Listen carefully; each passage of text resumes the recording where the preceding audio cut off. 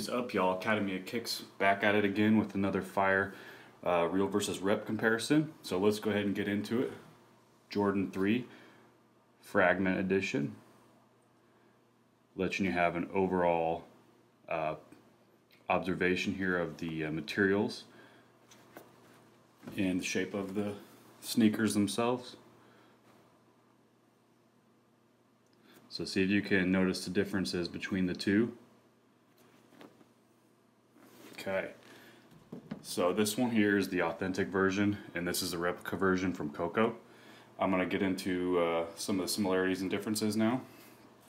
The main flaw that I noticed between the rep and the retail, so this is the retail version. Notice the orientation of these perforations up there on the upper. They kind of go diagonally in relation to the sneaker.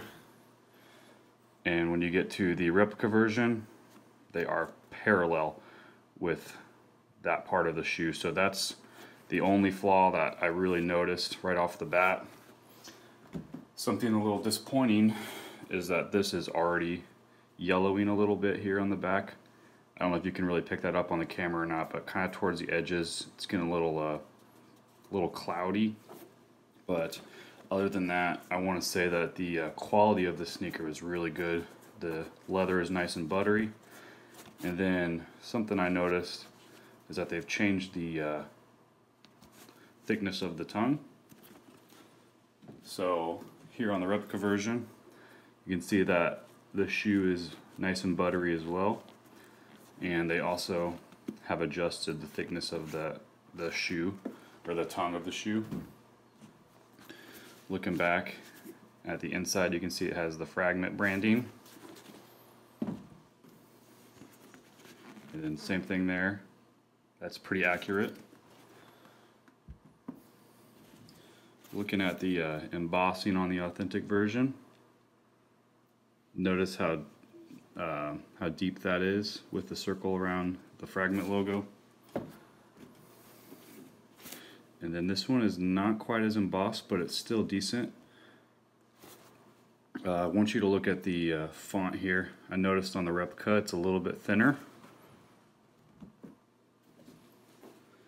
And here is the authentic. So let's go ahead and get them both in the frame. So you can kind of see authentic is below, replica is on the top. Then one more thing, I really can't remember what shoe is on. Yeah, and then they don't know, put a little key tag there. That doesn't really happen with the authentics, but this could use a little bit better gluing here on the replica version.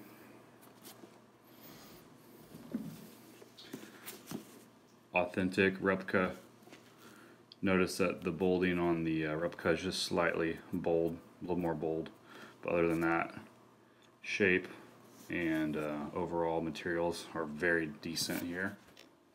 So here's the authentic. I wanted to show you the outsole.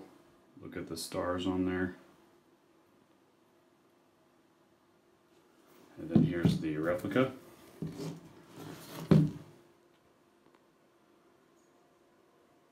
Pretty decent overall. I don't think you're going to be able to tell the difference just based on the outsole, and they did a really good job here on that. But they're going to get dirty, so